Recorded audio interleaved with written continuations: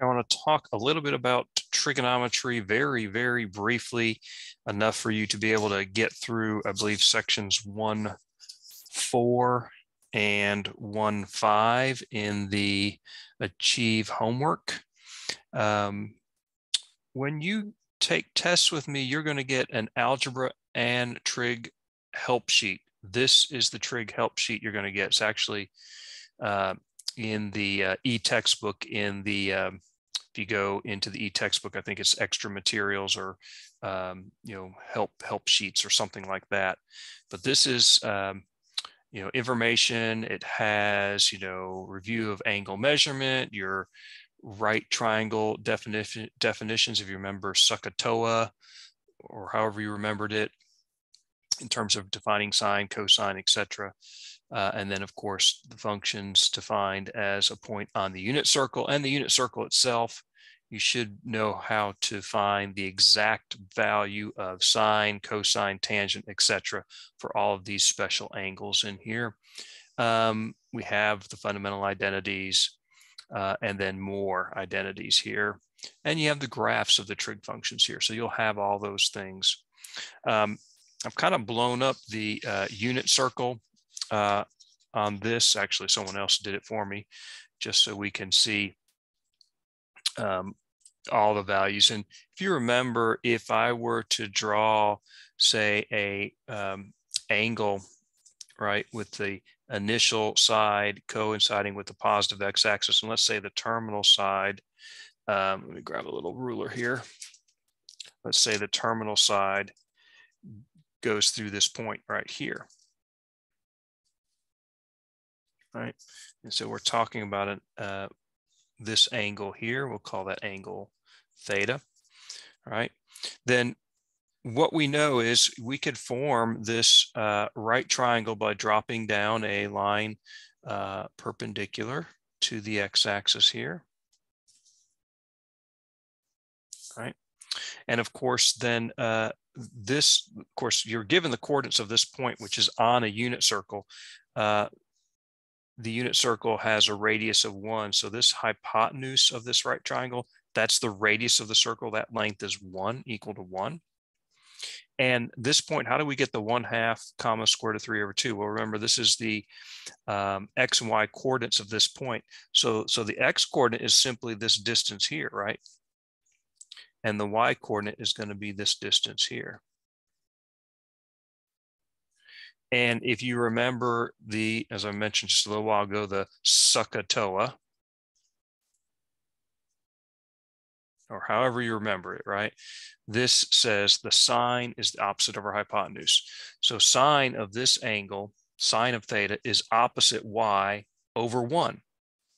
Well, y divided by 1 is just y. So the sine of theta is equal to y. Okay. Now, in this case, this angle theta is 60 degrees. And from that, you can actually construct and know the relationship between these three sides. And from that relationship, you will know that the sine of 60 degrees is always going to be equal to the square root of 3 over 2. And so this y coordinate here, right, sine of theta is y. This y coordinate is the sine of this angle, which we write here 60 degrees. It's really this angle in degree. Remember, 60 degrees, if we convert it to radians, is pi over 3 radians. Remember, going all the way around a circle is 360 degrees, or 2 pi radians. So 60 degrees would be 1/6 of the way around, and 1/6 of 2 pi, 1/6 of 2 pi is 2 pi over 6, or pi over 3. All right, so that's the y coordinate, that's the sine. And then the cosine of theta is going to be adjacent, right? Cosine here is adjacent a over hypotenuse, so x over 1. So cosine theta is x, and it turns out in this configuration, the x coordinate is 1/2. So you should have gone through the exercise in pre-calculus of finding all these ordered pairs by drawing the special triangles, etc., etc. But you have the unit circle, so automatically you know what the sine and cosine are. How do you get the remaining trig identities? Well, we know that the tangent of theta is the sine theta over cosine theta. So in terms of the unit circle, it's just going to be y over x, right? And then the secant is the reciprocal of cosine. So it's going to be 1 over x. Of course, here we've got r. This is an arbitrary circle of radius r. If the radius indeed is 1, then you just have a 1 there. Cosecant is going to be the reciprocal of sine, and cotangent is the reciprocal of tangent. So, for example, if I asked for what is the sine, cosine, and tangent of 5 pi over 6, 5 pi over 6, well, on the unit circle, we see 5 pi over 6 over here. So that now would be an angle, if you think about it, that is obtuse, more than 90 degrees.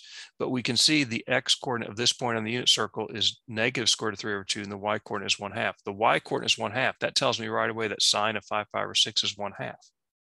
Right, sine of 5 pi over 6 is going to be equal to 1/2. And the cosine is the x-coordinate, negative square root of 3 over 2. Well, what's tangent? Well, remember we just said tangent is sine divided by cosine, right, which is y 1/2, right, the y-coordinate 1/2 divided by the x-coordinate, right? And we could do the math here. Remember, when you're dividing by a fraction, you invert and multiply, right? Multiply by the reciprocal. The 2's cancel, and you're left with this, negative 1 over the square root of 3. That's the answer. A lot of times in the form, they want you to rationalize the denominator, and if that's the case, you should know how to rationalize by multiplying numerator and denominator by the square root of 3, and we get in the bottom 3, so it's now a rational number down there. So this is equivalent to this. A lot of times they're looking for this form, so be careful about this. I'm okay with this in most contexts, but sometimes it's more convenient to use this form if you're going to proceed to use this value in a further calculation. Cosecant is just the reciprocal of sine, so 1 divided by 1/2 is just 2. Secant is the reciprocal of cosine, so the reciprocal of negative square root of 3 over 2 is negative 2 over square root of 3. Again, this is a fine form, but they might want it rationalized. In that case, this is the form. And then cotangent is the reciprocal of tangent. I use this form because it's easy. The reciprocal of this is just going to be negative the square root of 3. So you should be able to find the sine, cosine, tangent, secant, cosecant, cotangent for all our special angles, which would be any of these in the unit circle, or any, again, remember, we can go all the way around and be right back here. So if I wrap the angle, go all the way around, say 360 degrees, and go another 60 degrees, which would be what, total of 420 degrees? Well, the cosine of 420 degrees is 1/2. It's the same value, right? It's the periodic nature of these trig functions. Okay, so you should be able to do that sort of thing. Now, also you should be familiar with the inverse trig functions. I've sort of summarized the 3 most important ones: the inverse sine function or arc sine function, inverse cosine or arc cosine, inverse tangent or arc tangent. This negative one, x looks like an exponent, is not an exponent. This is not sine of x to the negative 1 power, which would be 1 over sine of x, which would be cosecant x. That's not what this is. This is the inverse function. It undoes, right, the sine function. So for instance, if sine of 5 pi over 6 is, well, that's not a good example. Let me do this one. If cosine of 5 pi over 6 is negative square root of 3 over 2, then the inverse cosine of negative square root of 3 over 2 is 5 pi over 6. It goes back, cancels out, if you will.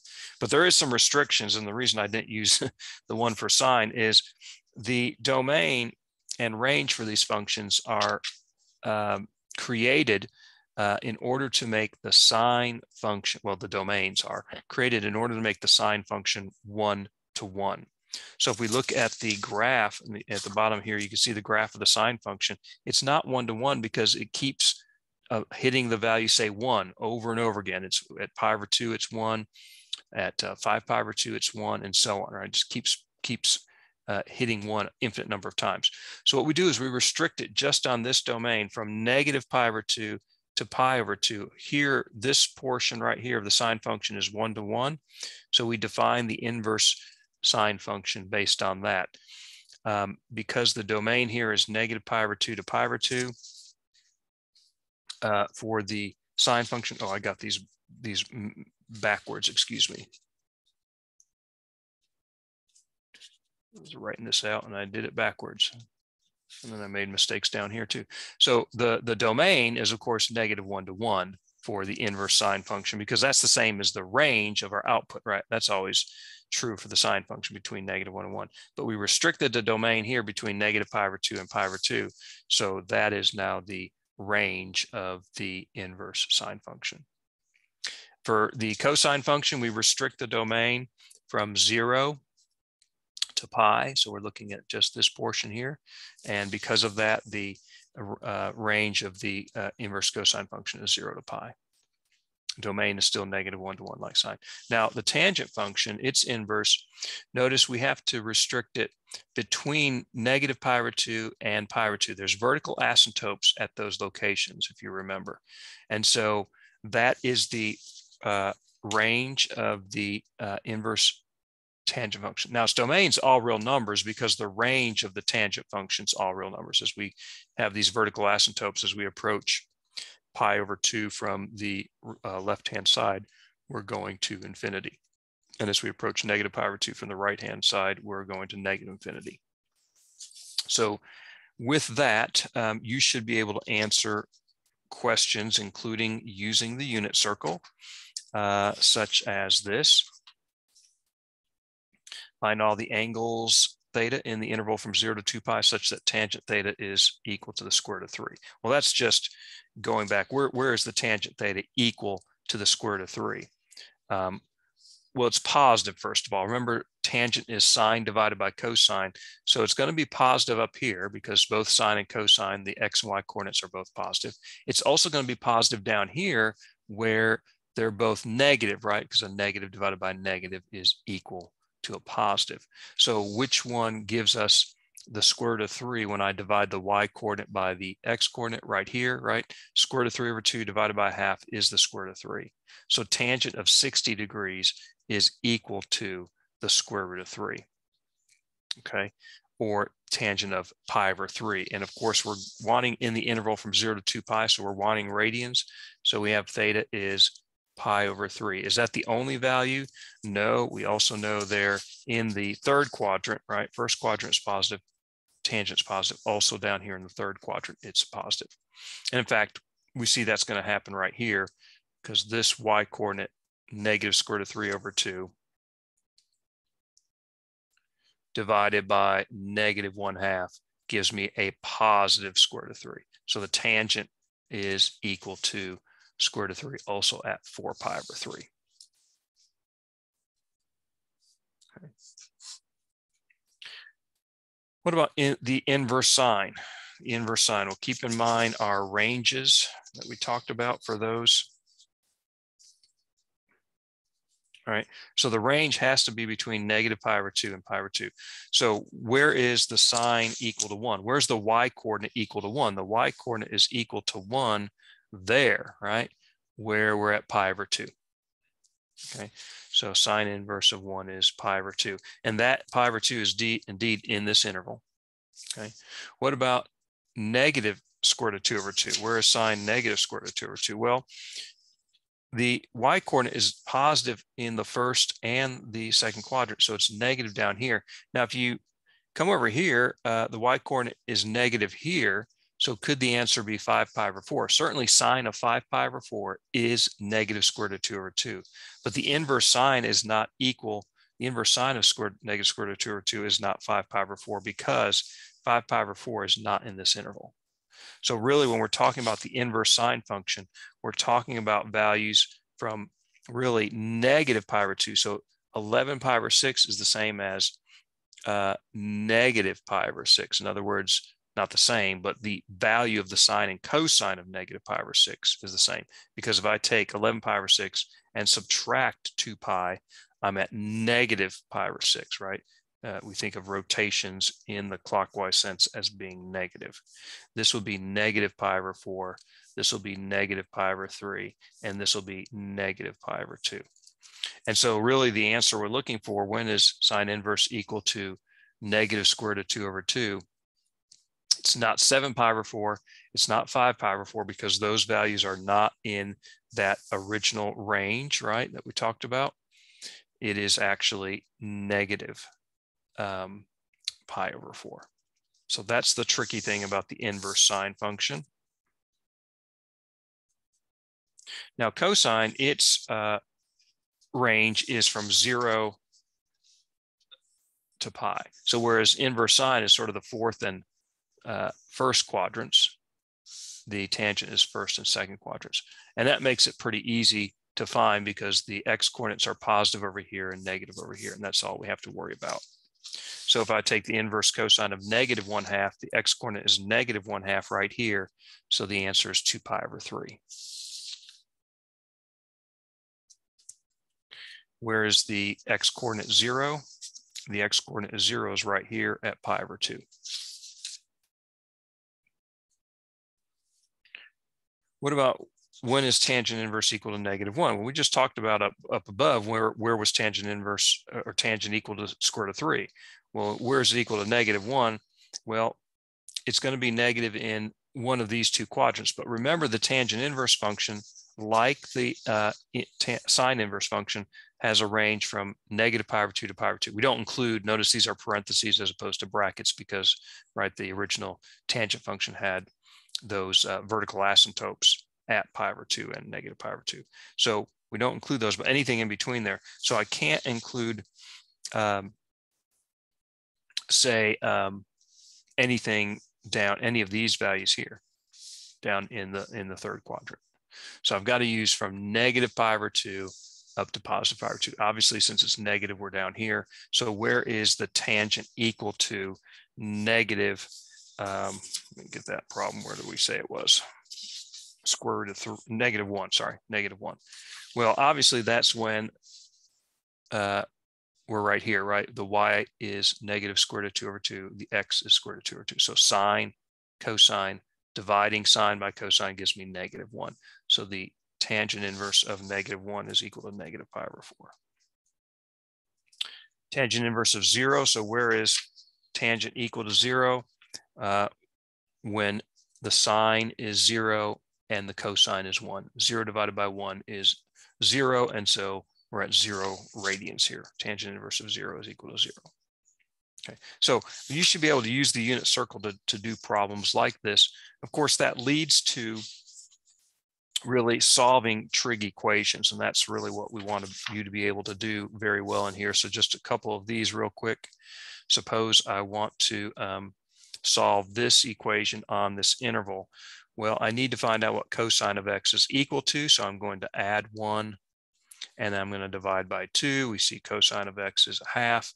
And now we're going back to our unit circle. When is the x coordinate equal to 1/2? We know it's equal to 1/2 here at pi/3. And this is on the interval, notice, from 0 to 2 pi. So going from 0 all the way around 2 pi. So now we are going to use these 5 pi/3, 7 pi/4, 11 pi/6 values. Of course, we're looking for when x coordinate is 1/2. That, of course, occurs at 5 pi/3. So notice the same x coordinate vertically there. These 2 points are right on top of each other, pi/3 and 5 pi/3.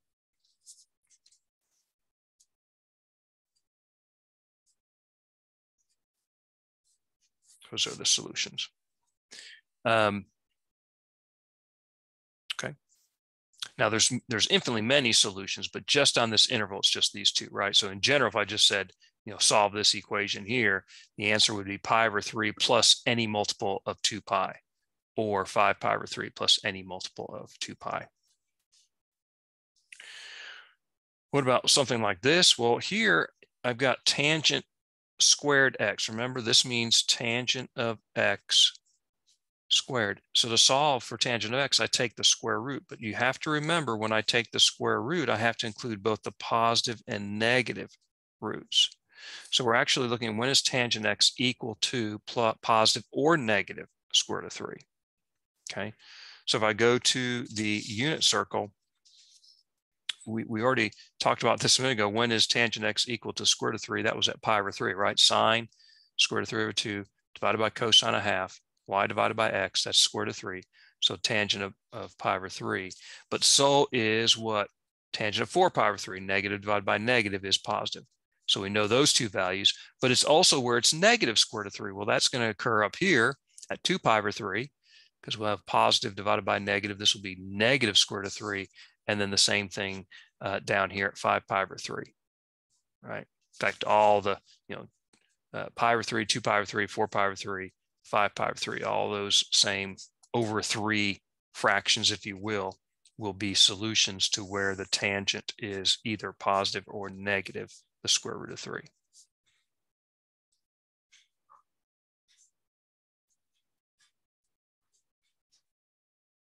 Okay. One last one to look at. Again, that's just on the interval from 0 up to, but not including 2 pi. Thought I'd put in a little advanced one. What about this one? You say, well, there's 2 trig functions. Huh? What are we going to do here? Well, this one here should kind of ring a bell, I hope, with a specific formula from the trig or trig identities, the double angle, so-called double angle formulas for sine, cosine, tangent. Hopefully you remember those from trig. This one, they come up from time to time, especially as a sine of 2x, which is not, it's not 2 times sine of x. Can't just pull that 2 out, because remember, it's not sine times 2x, it's sine of 2x. But sine of 2x can be shown to be 2 sine of x cosine of x. Basically, you can write sine of 2x as sine of x plus x and come up here and use the addition formula for sine to prove this sine of 2x formula. So going back over here, this is 2 sine of x cosine of x. And now I can factor, there's a cosine of x factor here and a cosine x factor here.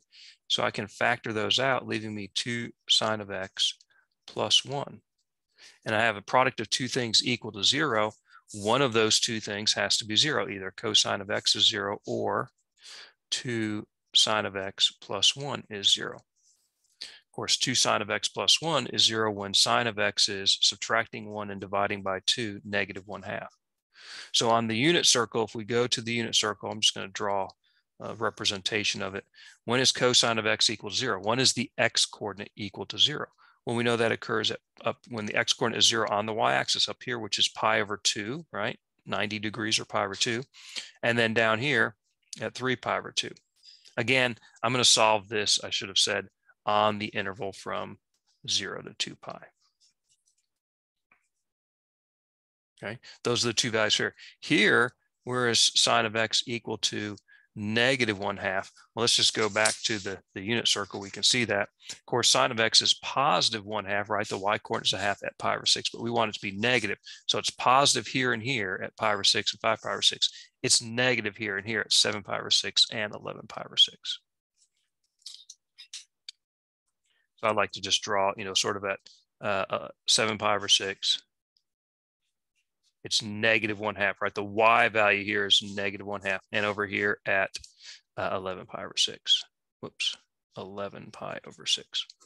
And so our solution is these 4 just on the interval from 0 to 2 pi. So x is equal to, in order, increasing, pi over 2, 7 pi over 6, 3 pi over 2, and 11 pi over 6. Okay, this is very, very, very, very brief review of trigonometry. There's a lot to trigonometry. You need to keep working at, making sure you understand how to solve these basic trigonometric equations. We do encounter them, and dealing with the trig functions themselves. So this should be good enough to get you going. But of course, if you have questions, please contact me for help.